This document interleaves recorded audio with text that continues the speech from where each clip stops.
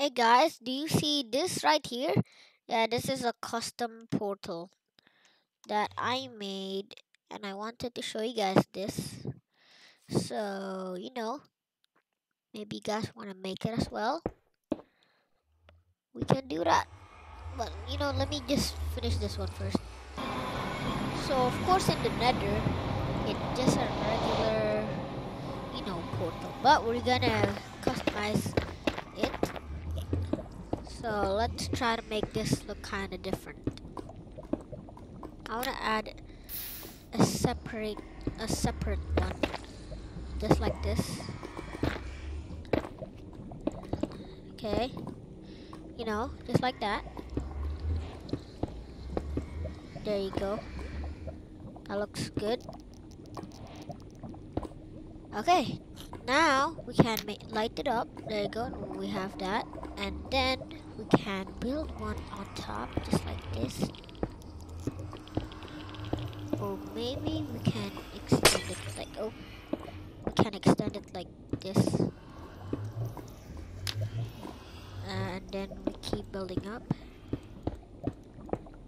Alright, like that. Then we light it up.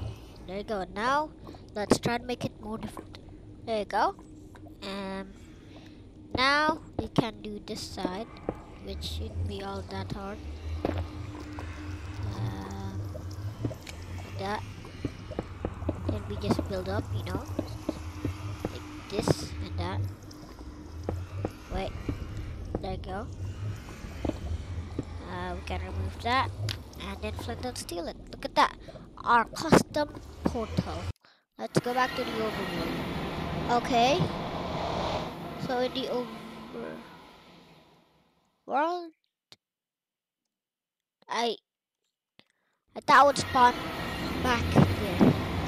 Oh wait, which one did we go to? Was it this one?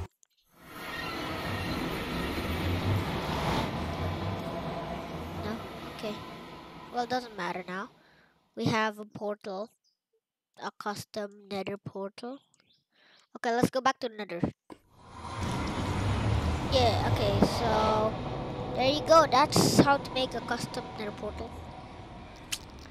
Pretty sure you guys already know how to make it, but you can add some more decorations here and there. I lost my flint and steel. Right, yeah. So I will see you guys in the next video. If I will do another video. I'm kidding, I will. Alright, goodbye.